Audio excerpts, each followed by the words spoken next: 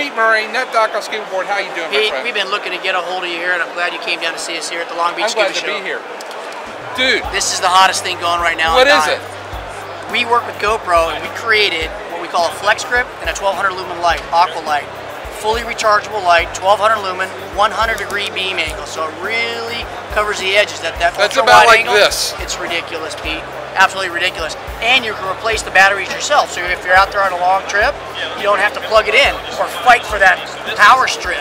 You just drop in another 18650 battery and keep going. I love it. I love it. Check this out, Pete. This is the best part. Get in there, do some nice tight macro. Oh, dude. Look at that. You could dial it into whatever type of setting you want it on. Tightens down. See that? And you're set. Flex grip, Aqualite Pro, underwater kinetics. And so really, if you're holding this, Yep.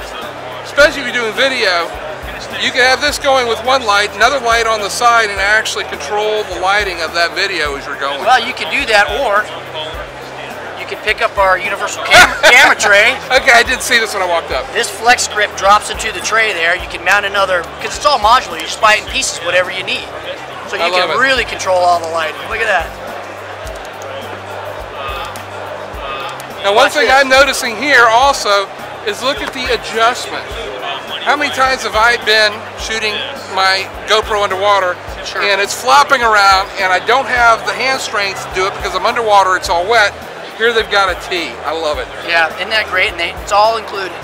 All the swivels, all the adapters. It's all glass-filled nylon, made in the USA right here in San Diego, Poway, California. Cool. Family owned and operated.